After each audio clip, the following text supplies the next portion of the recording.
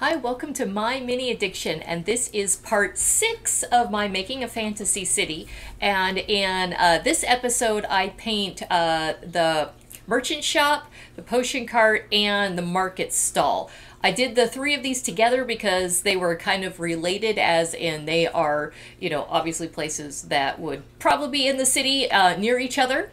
And then also another thing to kind of link these ones together is each of these models had a place that had an awning of some kind.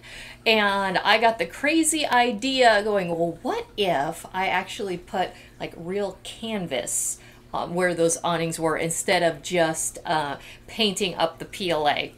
And this ended up being a little bit more involved than I thought, and took a lot of time to kind of, because, they're slightly odd, well, very odd shaped. And so I had to take, flat canvas and try to cut it. So I did a lot of, making a paper template and trying to fit it and figure out how to make it work. So I got everything all painted at the end. And I'm like, okay, I'm going to try to attach this canvas. And I'm like, okay, I got it done.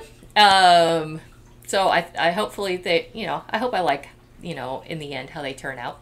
But anyway, so let's watch the painting of these three buildings for part 6 of my series.